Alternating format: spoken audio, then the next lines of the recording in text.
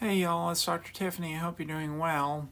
In today's helping of awful sauce, this is a news article that I found about a Tennessee woman that had to take a 6-hour ride in an ambulance to actually get an abortion. Why would this happen? Because the woman happened to live in Chattanooga, Tennessee, and the closest place that actually could see her and take care of her without it being some sort of illegal 9 ways from Sunday was North Carolina.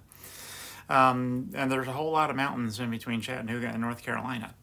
So, the reason that it had to happen was because the number one, fetus had severe abnormalities incompatible with life, and number two, the mother was developing preeclampsia, which is dangerously high blood pressure that can lead to during pregnancy, which can lead to seizures and all kinds of awfulness.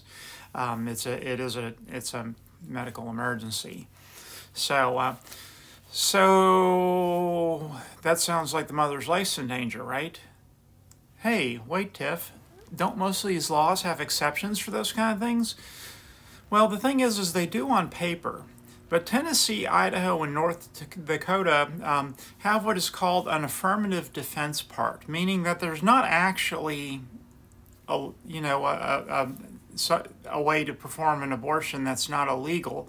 The only thing you can do is perform it and then defend it in court. And if you did it in good faith that the mother's life was in danger, you'll be found not guilty. So the doctors, in order to do that, they have to decide whether or not they want to be arrested for a felony. Which, by the way, in Tennessee, the penalty is 15 years. So this hasn't gotten out much because in Tennessee, also a lot of employers are muzzling their OBGYNs and not allowing them to say these parts. So that's where I come in because I belong to nobody. Nobody is my boss. I can say these things. So it seems that a large portion of the public says also that the docs should just take a stand and do it.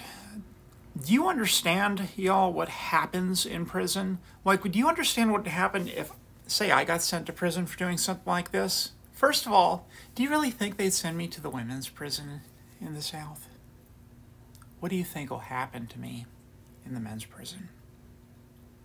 I have to choose whether or not I'm willing to endure those kinds of assaults if I were to have to face a law like this. We can't be the scapegoat for the world.